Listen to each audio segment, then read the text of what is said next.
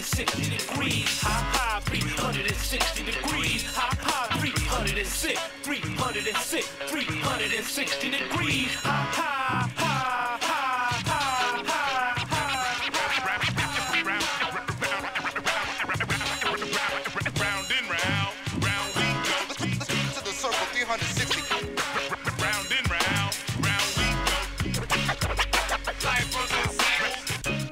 All right, good evening, everyone, and welcome to Full Circle, your cultural affairs radio magazine, produced by members and graduates of the First Voice Apprenticeship Program, broadcasting from KPFA in Huichin, occupied Ohlone territory, also known to settlers as Berkeley, California.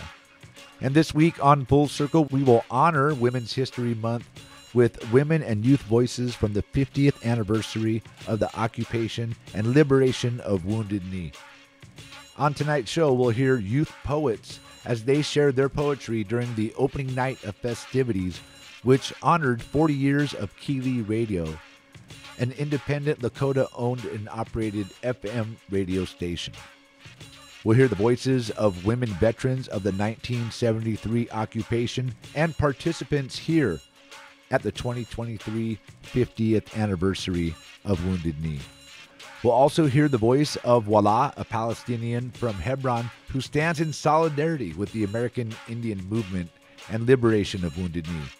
That's tonight on Full Circle. I'm your host, Free Will and Franklin, coming to you from downtown Antioch. This is Bay Miwok territory. Keep it locked right here to KPFA. Yes, again, welcome to Full Circle, the weekly show produced by apprentices and graduates of the First Voice Apprenticeship Program. My name is Free Will and Franklin, and I will be your host for tonight. And February 27th, 2023 marked 50 years since the 1973 occupation and liberation of Wounded Knee, South Dakota, a small patch of land located on the Pine Ridge Indian Reservation. It is the site of a massacre that occurred in 1890 when U.S. Army troops slaughtered approximately 300 men, women, and children. The 1973 occupation was to fight for the rights of the 1968 Fort Laramie Treaty, as well as the rights of traditional people in the Lakota territories who were under attack from a tribal government that worked hand in hand with the U.S. government to assure that traditional ways would be suppressed and assimilation would be a priority. There were many unsolved murders on the Pine Ridge Reservation and surrounding areas that left traditional people with no security and no way to get answers as to what happened in the deaths of their loved ones. This, along with centuries of occupation, led to the 1973 liberation of Wounded Knee, which lasted 71 days. Some of those days included gun battles between AIM activists and U.S. Marshals and FBI, who had surrounded the area with military vehicles and assault rifles. This militarized response led to the deaths of 2 American Indian movement activists and a civil rights activist. KPFA staff, myself, Free Will and Franklin, Sarah Blanco, Miguel Gavilan Molina, and Tony Gonzalez traveled to South Dakota to attend the 4-day festivities. And opening night was a celebration honoring 40 years of Keeley Radio Station, an independent Lakota-owned and operated FM radio station located in Porcupine Butte on the Pine Ridge Indian Reservation. And the festivities included sharing stories, a hand drum contest, and a poetry slam. The following audio is from the Youth Poetry Slam by Dances with Words. And Dances with Words establishes creative spaces that support youth poets, artists, and storytellers to become the next generation of culture bearers, grounded in ancestral knowledge and cultural values. And this segment kicks off with an interview I did with the Poetry Slam participants from Dances with Words, and I have dropped in their poems into the interview. Check it out on Full Circle KPFA. My name is Ptasawi Little White Man, and the organization that we work for is First People's Funds, and the program that we work for that is also with First People's Funds is Dances with Words. It's a youth-led poetry workshop hosted primarily online or in person. It was mainly in person first, but then it became virtual once pandemic. Since then, we've been trying to continue to engage with our youth and help give them the opportunities to write and perform and help give them the exposure of what it is to be a performer and the performing arts. And oral tradition is definitely something that us Lakotas like to keep as in our culture, because our culture is kind of faltering, but we definitely try to uphold and kind of uplift our youth and their voices, because they're important and we want them to be able to know that their voices and what they have to say is important. And tell us real quick about the poem that you performed tonight before we get to your friend here, and then what it meant to you to be able to do that here, like such an important gathering. Yeah, so my poem I wrote is called Indigi Roots, and I wrote that back in 2021 when the residential schools started to become more well-known, more known. We've known about it for a very long time, but when it started to become more media-based, I took the time to kind of research a lot of people's opinions and their thoughts and what the media had to say and what I had heard in my own personal life, because I grew up with my grandparents, so I kind of had firsthand experience to witness and listen to what they had to say about it as well, and what their relatives had to say about it too. And it motivated me to write what I've written, and it gave me an opportunity to put my anger someplace and give it a reason, and a valid reason for me to be able to speak it out there. And coming from a Native individual as well, I feel like it's more empowering coming from our voices and not just white media talking about the horrors of residential schools. Like, it's not just the horrors of residential schools, it's literally our trauma of what happened, like what our relatives endured, and how we are now and what we're dealing with now is literally the result of it. So it was important for me to read this piece here. I wasn't originally going to read it here, but until I start paying more attention to what they were discussing here and their aspirations, I realized this poem would be really good for me to read it here, just because I feel like it's in an appropriate and safe space for people to actually listen and understand, and also empathize with the fact that, yeah, it sucks, and your anger is valid. We're angry too. And it was very empowering and helpful for me to be able to listen to the occasional akichita, the little war whoop, and the clapping whenever it got to some subjects in my poem that were definitely heavy hitting, but a lot of people reacted well to that, and it made me happy to know that people also feel the same. They can also relate. Happy Washta. Good evening. My name is Ptasawi Little White Man. I'm Oglala Lakota, and I'm from the Pine Ridge Indian Reservation. I'll be reading a poem today. Trigger warning: violence against environmental activists, PTSD, residential schools, the oppression caused by white people. We've known since the day our grandparents warned us of the white man, white and black gowns, gold crosses, and church bells ding and ring, and where did you put our children? We knew our children were gone the second they were ripped from their mother's arms, braids long enough to kiss Unchimacha, skin so golden and brown, a language so descriptive and pure. Our grief of years of carnage didn't end with our children being taken, tortured, and killed. Cultural genocide lurks in the corners of each reservation. We've known long enough our culture and language became victims of colonization. White saviors claimed they're helping us when whitewashing was doused in our culture, and we know history will repeat itself. Look where we are now. Not only our language and culture was murdered, but the spirits within our people too. Alcohol and drugs plague the lands, the homes, the people. The white man claims we are alcoholics, dirty and poor, when they're the ones who committed ethnic cleansing of not only thousands and thousands of people, but the imprisonment of our people's spirits, ankles and wrists bound to the chairs in chapels, burning infants and screaming children echo in the halls of confession. My people never believed in sin. Sin, a concept created by the white man to bastardize my people and make it okay for them to commit mass murder.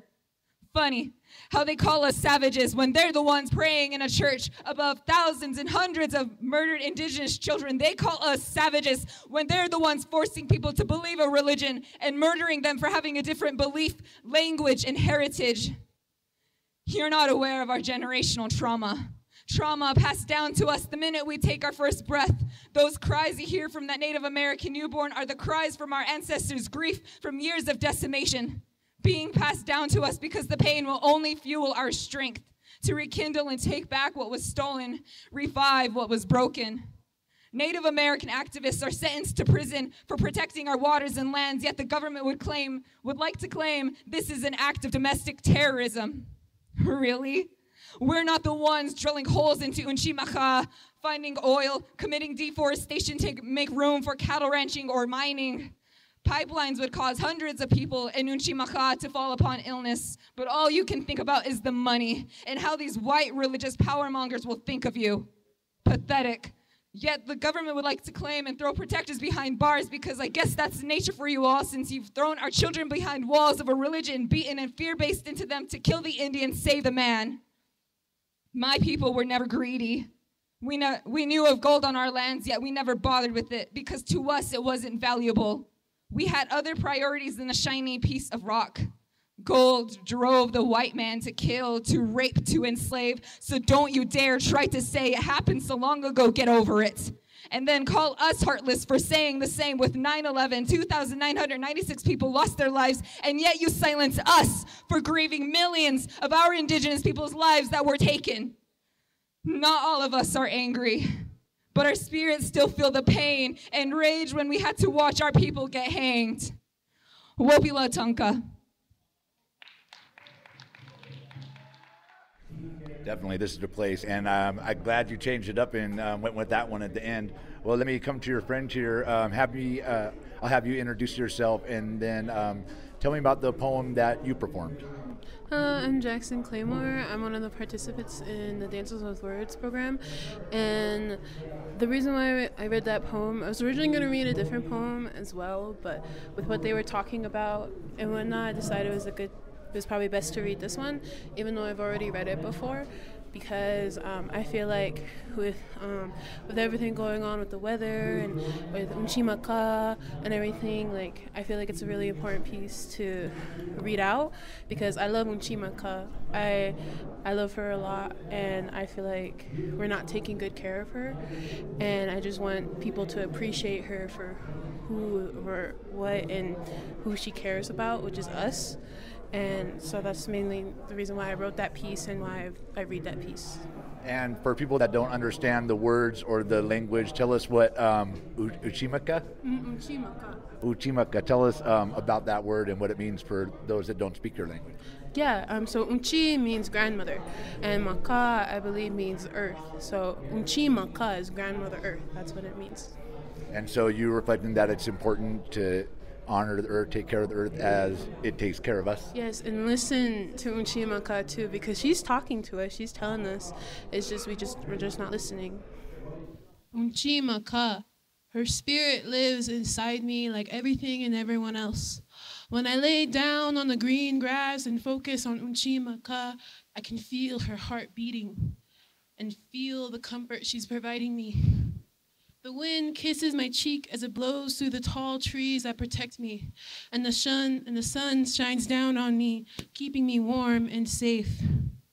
I feel as though I'm being cradled by Unchimaka. The sound of the river flowing and the wind whistling as it blows reminds me of singing. And when I close my eyes, I can see her. Singing one of our traditional songs as she holds me close, I can hear her heartbeat once again, this time clear as day. I feel safe and protected. I can feel her kissing my head and telling me it's going to be okay, Takoja.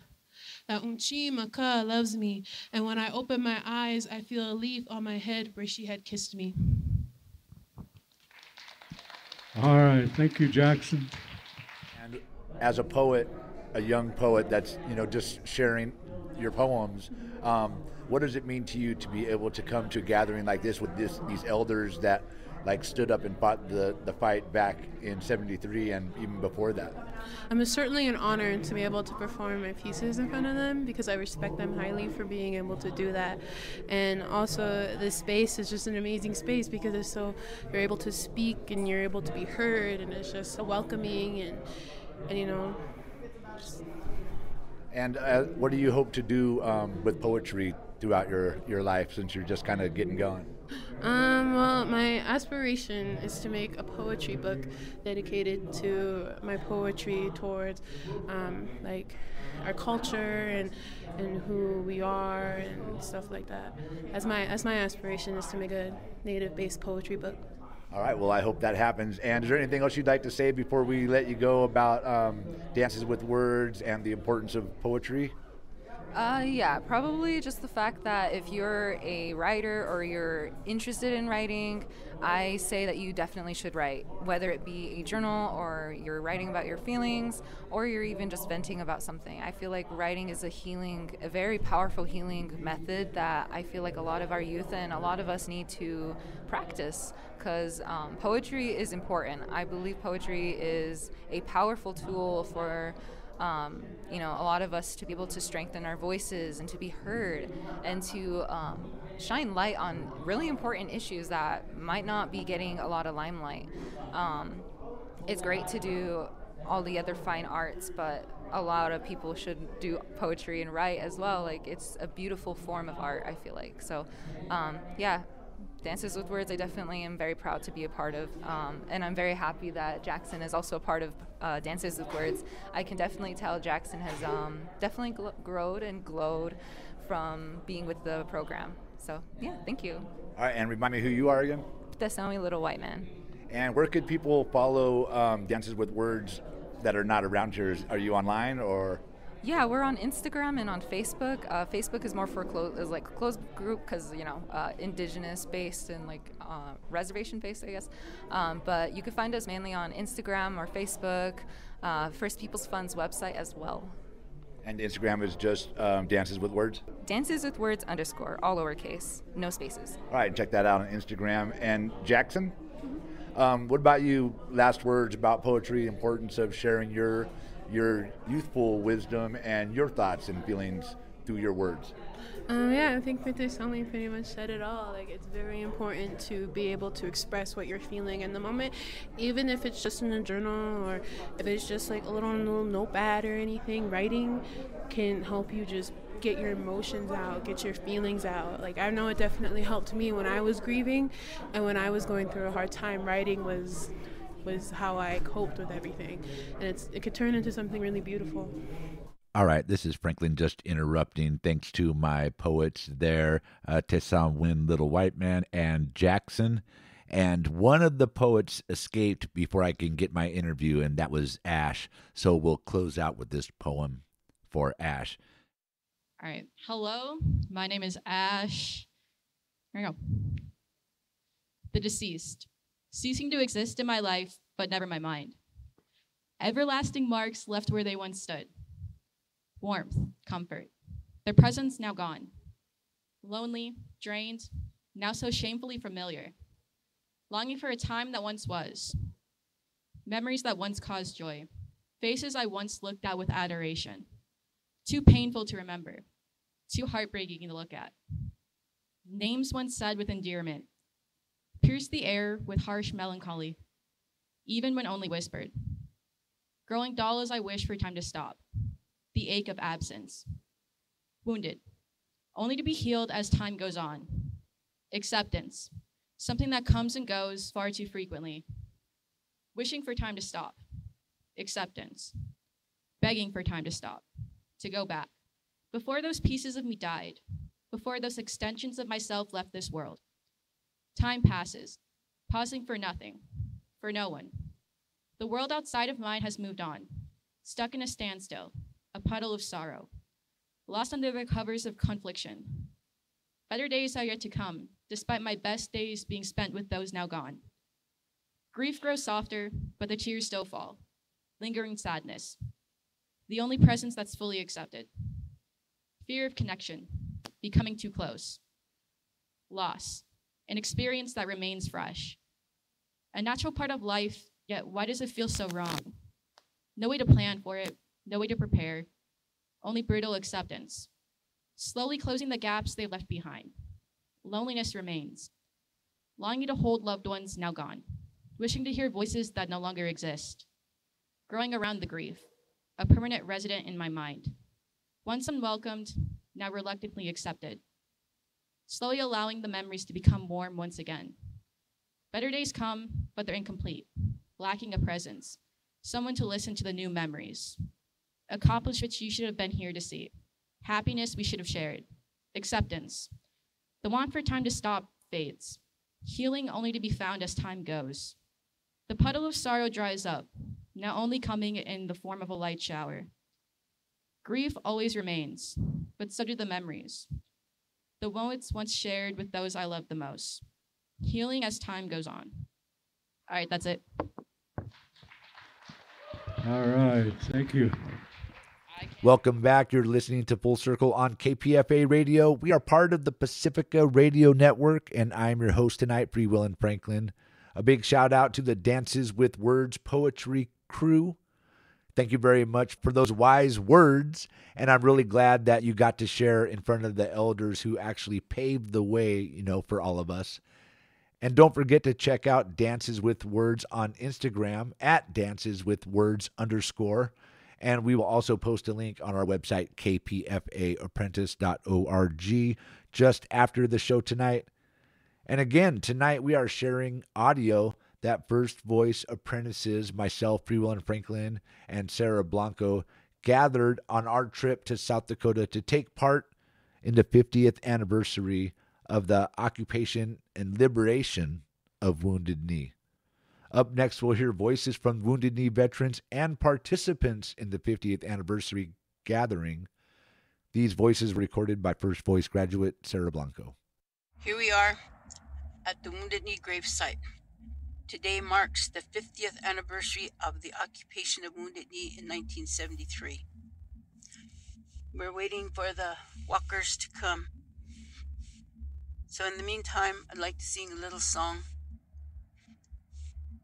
Ya eh ha ya eh ha ya eh ha ya hey ya eh ha ya hey ya ha ya hey ya hey ya eh ha ya hey ya ha ya. Remember me in Wounded Knee, shooting at the APCs. Hey-ya, hi-ya, hey-ya, hey-ya, hey-ya, hey-ya, hey-ya, hey-ya. Remembering Russell Means, Dennis Banks, and Carter Camp, the Chief of Chiefs, Leonard Crow Dog. Hey-ya, hey-ya, hey-ya. Ya eh ha ya eh ha ya eh ha ya hey ya eh ha ya hey ya ha ya hey ya hey ya eh ha ya hey ya ha hey ya ha. Remember me in Wounded Knee, shooting at the APCs. Hey-ya, hi-ya, hey-ya, hey-ya, hey-ha, hey-ya, hey-ya, hey-ya. Hello, everybody. This is Bertie Mestis. I'm here at the Wounded Knee grave site. Today's the 50th anniversary of the occupation of Wounded Knee. And I was here back in 1973. I was 20 years old, and I'm sitting here today at 70. I was discussing some things with a friend here, Bob, that was also in Wounded Knee, and we were talking about the times in here. And, I was telling him, everybody always forgets about the warriors behind the scene. All those that, were out in the bunkers, all those that, walked in, that brought supplies for the people. I was thinking about a lot of them. I don't know if they want me to mention their names, but I'm thinking about them. I was thinking about Percy Casper, Bo Little, Henry Wawasek, Frank Chase, Dale Redboy, you know, all of them that helped, you know, when Clearwater was shot, Dale Redboy, my dad, and them, they're the ones that, you know, brought him from back in the church where he got shot. And, you know, we were pinned down, and it was hard to see him. They had him on the car hood of the car, and they was driving him down. You know, that was a sad day to see that because he just barely got here, and that happened to him. And, you know, I think about Buddy Lamont, Pedro Bissonette. You know, Buddy gave his life, and he's still here. He's buried here. And I'm just overwhelmed. I look forward to see a lot of them, but a lot of them are gone. There's just a few of us left now, the original ones that occupied Wounded Knee. I'm kind of getting emotional, but it was a hard time, but a good time. We enjoyed each other's company. We helped each other. We looked after each other. You know, I looked for Henry Wawasek for years because he saved my mother's life. Because she didn't know what tracers were. She went out and she was standing there. She was saying, "Look at all those pretty lights." And he said, "Get down, you know, those are bullets." And he grabbed my mother and he threw her to the ground and helped her stand. They ran down into the church. But, you know, she didn't know. So today, you know, when I sit back and think of it, you know, they killed our ancestors, you know, with guns. And today, you know, they usually, you know, do a salute. And today we're asking that the guns don't be fired. You know, let our ancestors rest. Because that's how they were killed. You know, they were shot down. You know, they didn't have a chance or anything. So today, let's respect them and say a prayer for them. And, you know, Buddy and Angel Martinez are laying up there. You know, they're still here. You know, our fallen warriors, there are many of them. You know, there was one they called Sugar Bear. His name is Winfred Red Cloud. You know, Richard Peters. There's a lot that I remember. You know, and a lot of them, I just remember the names we called each other, you know, like Strawberry. You know, I don't know where he's at, but, you know, I think about him sometimes. But I'm really happy to be here. And, you know, I hope to be here for the next 30 years. You know, I'll keep coming till I can't anymore. But I'll be here. And thank you, you know, my people. And I thank all the warriors that were here that fought. And the women warriors. You know, I remember a time when us women had to go out up on the hill. They gave us one rifle and they said, "All right, every now and then just sit up and fire one shot." You know, we'd fire one shot and go, we would get about 100 rounds and we'd just lay there and, you know, actually they're shooting at each other, you know, one round and they're firing from that side, they're firing from that side, and we're just laying there, you know, watching them shoot at each other. That's what they did. But, you know, we didn't have all that ammunition. We didn't have anything, you know, just a few rifles and our prayers. It was the prayers that protected us. You know, Chief Leonard Crow Dog, you know, he was our spiritual leader, and he took very good care of us. You know, Russell, Carter, Dennis, those were some brave men. You know, I wish they were still here. So, you know, with that, I want to say thank you, and I hope y'all enjoy the meal and the powwow tonight, because I know I'm going to take off before the weather gets bad. So thank you all out there, and thank all the people that supported Wounded Knee occupation. Thank you. And Bertie, can you tell me what we're looking at here when I'm here at the site? What's behind me? What's in front of us? Where are people buried at? Up there? People are buried up on the hill to the west of us. There used to be a Catholic church there in the front, but it got burnt down. I think the goons burnt it down. And then off to the side, you know, to the north, we had a King Cobra bunker was back there. Then we had, to the east, we had the Manderson bunker. All those APCs were always lined up there. And then through Pine Ridge bunker and, you know, Manderson. So it was all around us in each direction. But from each direction, the spirits would come to watch over, if someone was coming in. So you see the hillsides, all the way around, they're all directions, but people managed to walk in. It was mysterious, or I don't know how you would say it. If the people were walking in from the north, then for some reason they'd see them walking in from either the south, and all, marshals and everything are watching that area while they're coming in on this side, when actually there's, the spirits that are protecting them so they could come in. The marshals all focus on what they see over there, so they're distracted from what's really happening. So as you look around, you can see, the rolling hills, and go back to 1973, and I could imagine everything just the way it was. The sweat lodge set right down the hill there, and we had a teepee up there, and all of us would be able to come and take a sweat. So I remember one time we all went into the sweat, and a gunfire started. So we were in the sweat lodge while all this was happening, and through all that, not one bullet hit that sweat lodge. We were safe in there. And can you imagine all these guns going off round after round, and not one bullet hit that lodge? That's how strong the prayer was. That's how it was to protect us. So to be here at that time, you would have felt, you don't feel any fear. There was no fear. It was like, this is something we needed to do. This is something we're doing for the people. So we stood strong and brave. The cold didn't bother us. Without food didn't bother us. We survived, and we're still surviving today. We're still in that same struggle today. We still face the same problems.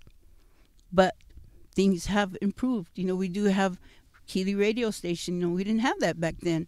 We have community colleges, which we didn't have then, and they're teaching the language to them now. Before, we didn't have that. Before, everyone was afraid to wear their hair long. They were afraid to be who they were. But now they're proud of who they are. And that's the way it should be. We're the First Nations people. This is home. This is where we are. This is where we belong. This is our land. We were put here by the Great Spirit to take care of Onchimaka, the Mother Earth. So people have to understand that we all have to come together to protect Mother Earth and the water, so there will be a future for our future generation of children that are coming. And I don't know if that's what everybody wants to hear, but that's what I'm feeling. That's how I feel now. I've got children, I've got great-grandchildren, and I want to see a better future for them. So with that, I say thank you very much for this, and I feel really good today, even though I'm getting older, but you're as old as you feel. And right now, I feel like I'm 20 again. Thank you very much. How are you feeling today? Good. Really good. I'm so glad to be here. I'm a Wounded Knee 73 vet, and we try to come every year. But I'm just, I'm fortunate as an elder to be able to come for the 50th anniversary, because many of our people and vets of 73 are gone now. They passed on to the spirit world. So, as an elder of Wounded Knee 73 standoff, I'm here representing them too. I feel their energy, and it's a good time for us to pass on, not only what happened, but for the younger people, that our history is a living history and it's continuing. So Wounded Knee was important, happening in the modern day of resistance. But it needs to be celebrated in a way that we know that these things are going to happen. Each generation, each decade, who knows? because we are land protectors. Thank you, Madonna Thunderhawk. My name's Shirley Feather Earring. I come to this liberation for 1973, Wounded Knee takeover and the massacre. I come to support the walks, and I walked a little, but I got bad knees, so I just walked so far, and I got in a car, and I come support them every year. I come here every year. Come support my people. Come pray. And this is a good thing that happens every year. It keeps us all strong. My mother comes, looks on every year too. She's elderly, she's old. We all come here every year. And they have in December, they have these Bigfoot rides. And they have the same thing like this, but they come in on horses. They come from Bridger, the Bigfoot ride. When Bigfoot came here, that's the riders that they come every December, Christmas Day. It's something like this, so it's good to see, and I love it because it brings us all together. And that's all I got to say. Hi, I'm Olivetta Diego Kiowa from Lawton, Oklahoma. I'm here as a survivor of Wounded Knee in 1973. This is the 50th anniversary. I have really no feelings whatsoever because I came back here 2 years ago. It's when I had all the emotions come back to me. And it just brings back a lot of memories. A lot of fun times and bad times, but I kept the good memories with me, and it just feels like I'm home. We have the Oglala, what is it? Oglala. We have the independent nation. We became the Oglala Independent Nation. I feel like I'm one of the residents here, and it'll always be my home. Even though I'm from a different tribe, a different land, but I can honestly say that I have Lakota blood in my descendancy. So, but I claim more Kiowa than anything else, but I have that blood relation that I can, come and be with the people, and it feels good. It feels very good. So, whoever has never experienced that kind of feeling, blood relations, if you find your place in your tribe and in your family, and carry it on to the next generation. Okay, my name is Darlene Albert. I'm full-blood Ojibwe from Chippewa of the Thames in Canada. Tell us a little bit about where we're at, what we're looking at here, and what was it like back then? They were right at the funeral site up the hill. There's just rows and rows of burial sites. I've been up there, but I was here. I lived in Porcupine in 73, so they would come to my house and walk in from Porcupine, at night. One night I did walk in. Walking, I sprained my hip, so I had to go to the clinic inside. The baby was born that day, April 11th. It was good being there with the baby right there. I remember at the end it got pretty hungry. There was no food. I remember they had this chicken. I think his name was Fred. And they chased him around forever. And funny, when they caught him, pried him up all pretty, and he was too tough, nobody could eat him.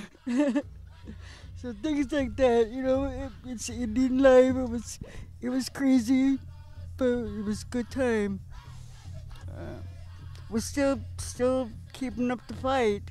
There's still a lot of prejudice in this country. I feel the strength from before, and seeing all the people again and shaking hands, and they don't recognize you because you got white hair, but you tell them who you are. It's a good time and a lot of strength. My daughter and me got arrested in cussed her when she was 1 year old, and she went. So we all went to jail. Somebody took her in Porcupine, and they knew my husband Ted Means, so they took her, and we got arrested. Me and Ted got arrested. That was her birthday, March 7th. So she was in jail on her birthday. So then we went into Wounded Knee after that. Wow, that is definitely a lot. Well, thank you so much. Is there anything else that you'd like to say? I'm just glad everybody came together, and you can feel the power and just being here, and the strength that we still hold together, that we're still together.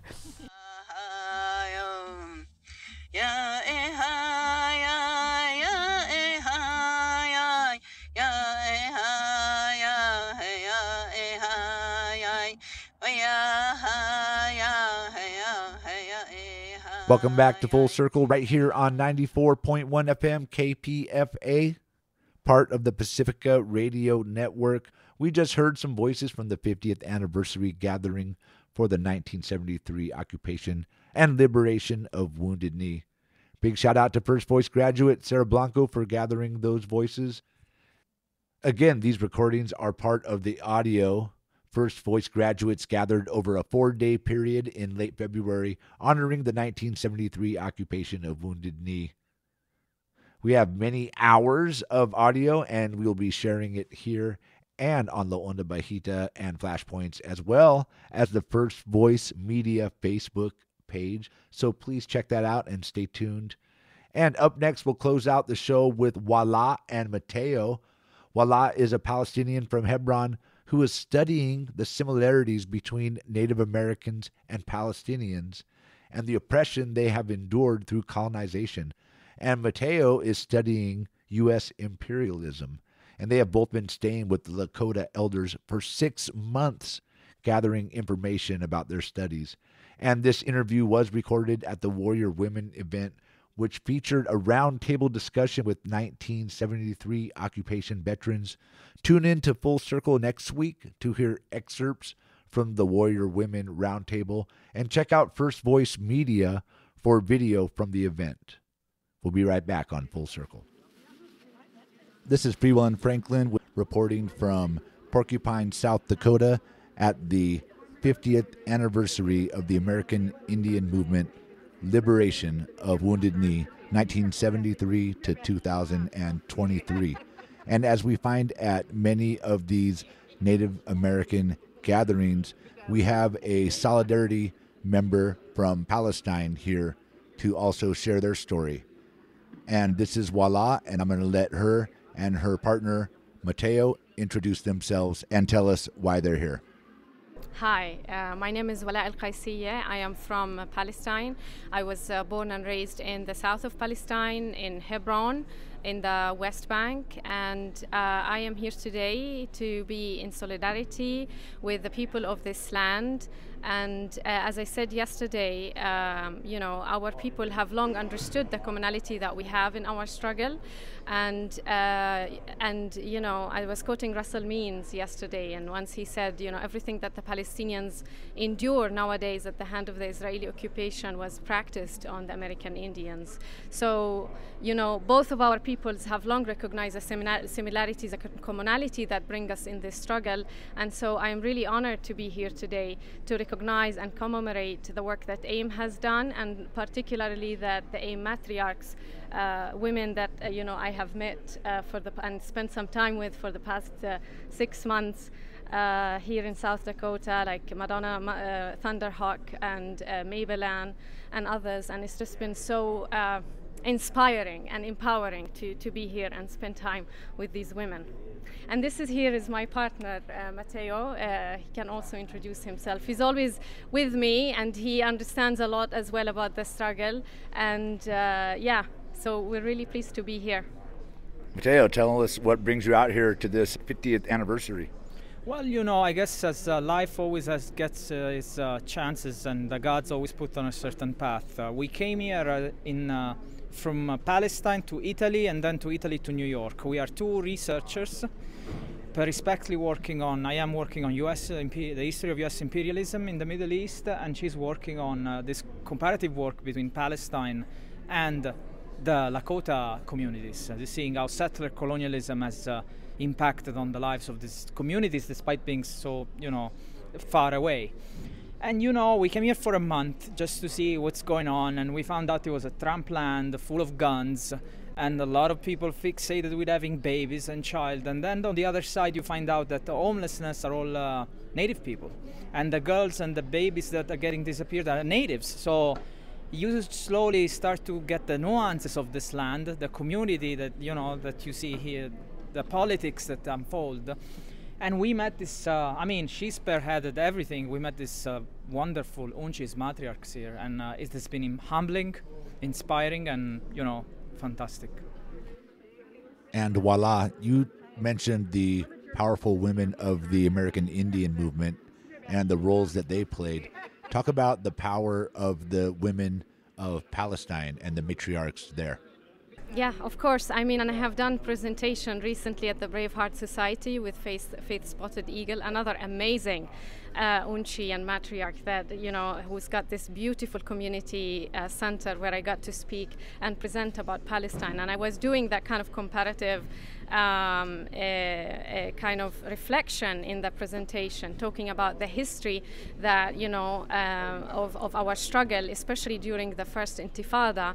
This is the moment for Palestinian revolt. This is one of the most remarkable moments in our history in the late 80s, where the Palestinian people had an uprising, and it was a huge one, and women were the backbone of that revolution.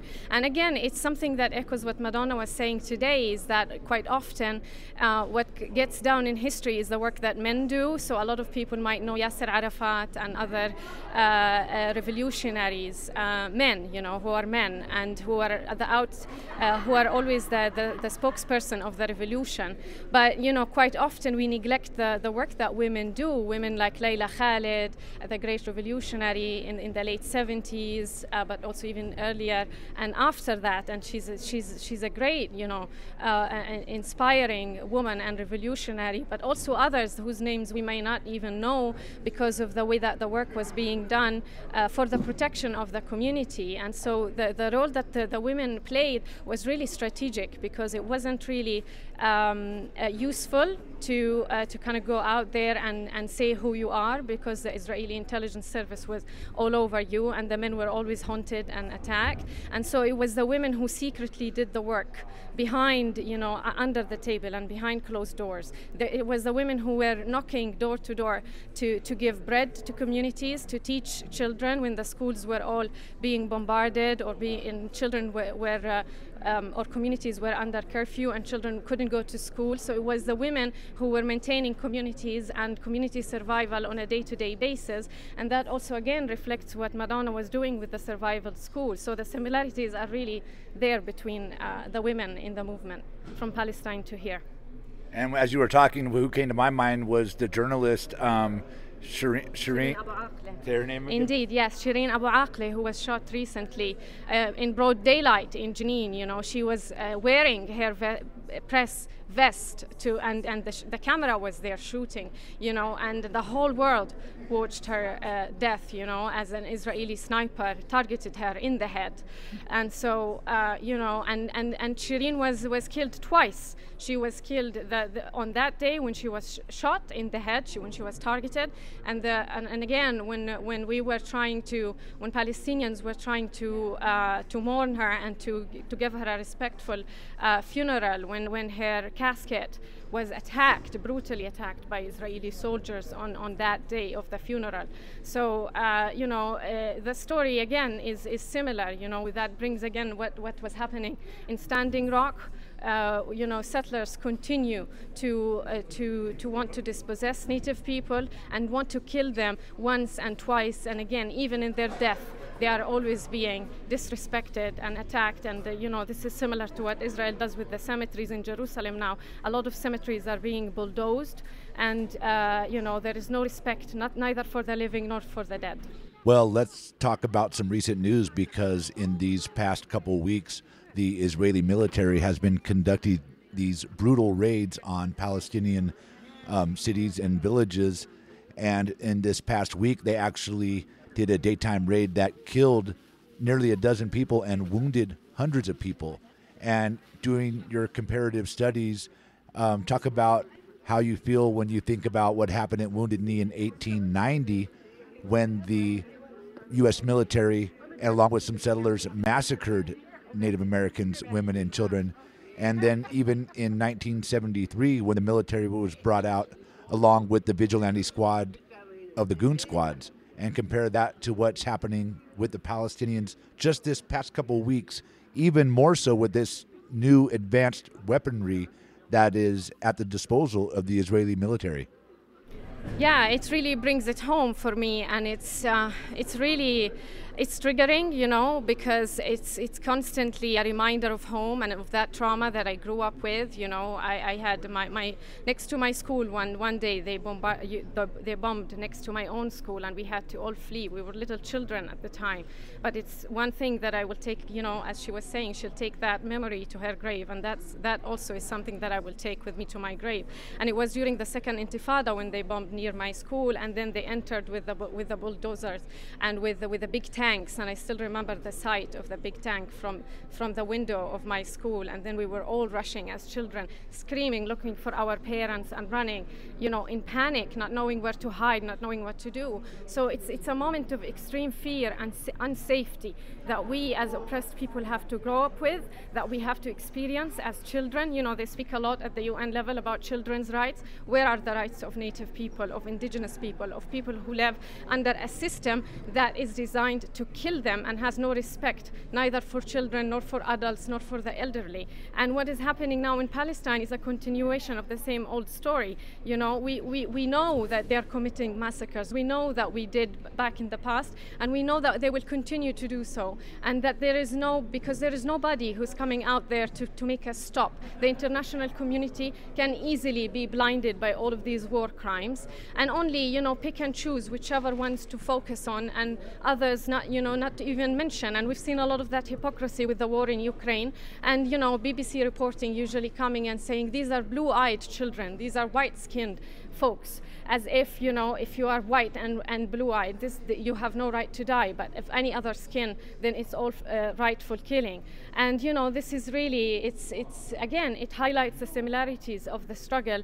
And you know, the raids now, what we have in this moment is one of the most fascist Zionist governments ever, and their goals are very clear. You know, they're not mincing their words. Netanyahu has come out and said, you know, what I want to do is that everywhere from the West Bank, which he calls in his own biblical terms as Judea and Samaria, to the Galilee, to everywhere in quote-unquote Israel, is only for settlers. It was only and exclusively for Jewish settlers. So the goals of the Israeli governments are very clear, and, you know, everyone can just go and learn about it rather than listen to US media, because there's a lot of distortion in the way that this story is being reported. And so it's events like this where we can come out in solidarity, but also to share our, you know, common struggle and talk about all of the brutality of this system that we live under. And I guess the last thing I could talk about, since they're sharing so many similarities between what's happening to Native people here in the United States and what's happening in Palestine to the Palestinian people, is also being aided and contributed to by the U.S. government. So, and I know you're studying U.S. imperialism. So, how do you feel about everything that we've been talking about over these last few hours, and what's going on in Palestine is really being aided by U.S. military and financial support? Yeah, unfortunately, we're seeing this on so many levels. The United States has created an economy worldwide that has an appetite for war, unfortunately. And we're seeing this in the Middle East, we're seeing this in Europe, in Ukraine, we're seeing this in so many theaters all over the world. There is a need to keep this war machine going. Israel is, you know, the Palestinian left-wing, political left-wing used to call Israel the spearhead of American imperialism in the region, because it's not just destroying the Palestinians, it's also making sure that no solidarity regionally is built to counter this entity. And this is happening all over again. We're seeing this in many different theaters, and my hope is that this, as the Americans can see this, as is happening in Ferguson, as is happening with the native people, it's not something that just takes place outside. Sooner or later it's going to come home, and it's time to wake up, because it might be too late. And remind everyone your name again and where you're coming from. My name is Matteo Capasso. I'm based at Columbia University, but I come from Italy. And then lastly, over to you, Wala. What is your message to American people who just blindly support Israel, even at the cost of all these Palestinian lives?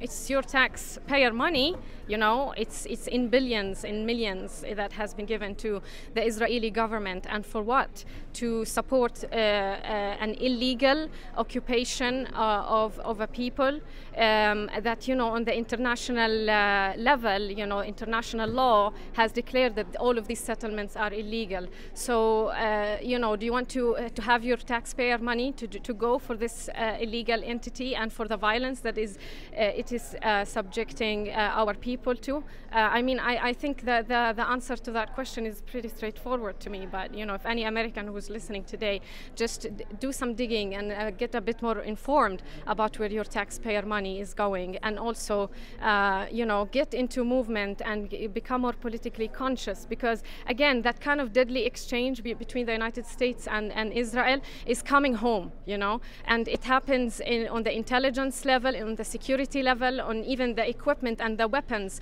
that is being bought in from Israel and brought here to suppress any civilized movement, any progressive movement to change the face of this country for the better. So get informed, become more conscious, and make a stop to illegal Israeli occupation, but also to the brutality, of this system here as well, because it's connected. You have to fight it home, and so eventually it will also get out there.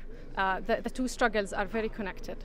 And remind people who speaking and where you're from. My name is Wala, and I am from Hebron, south of West Bank in Palestine. And that brings us to the end of tonight's show. Remember to check out our website, kpfaapprentice.org, just after the show tonight for pictures, archive shows, and important links and information related to tonight's show. Also, please check out First Voice Media on Facebook for videos from our trip to Wounded Knee. Shout out to the Full Circle crew, Miss M, the executive director, and me, Free Will and Franklin. I have been your host tonight. I'm also the technical director for this show, Full Circle. Again, thanks for listening, everyone. And remember, while you're out there, to please protect your health and also your humanity. And stay tuned to KPFA. Up next is La Onda Bajita. Good night, everyone.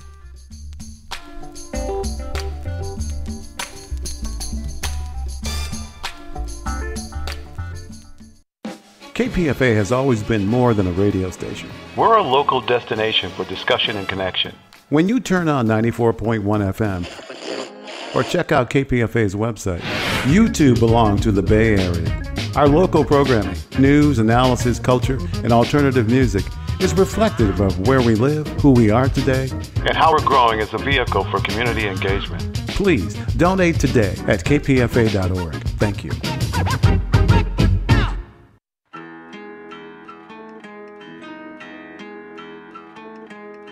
KPFA is on social media.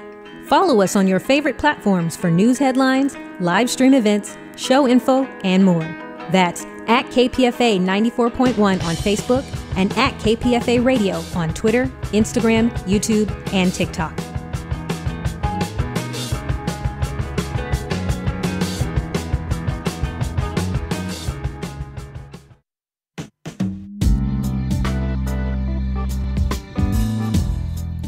On Wednesday nights from 10 p.m. to midnight, tune in to The Nightcap with me, Mo, an eclectic mix of music that's a treat at the end of your day.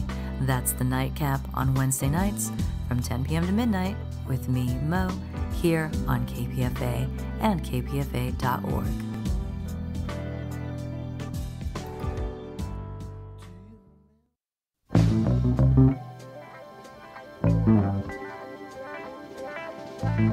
You're listening to 94.1 KPFA, 89.3 KPFB in Berkeley, KFCF 88.1 FM in Fresno, 97.5 K248BR in Santa Cruz, and online worldwide at kpfa.org.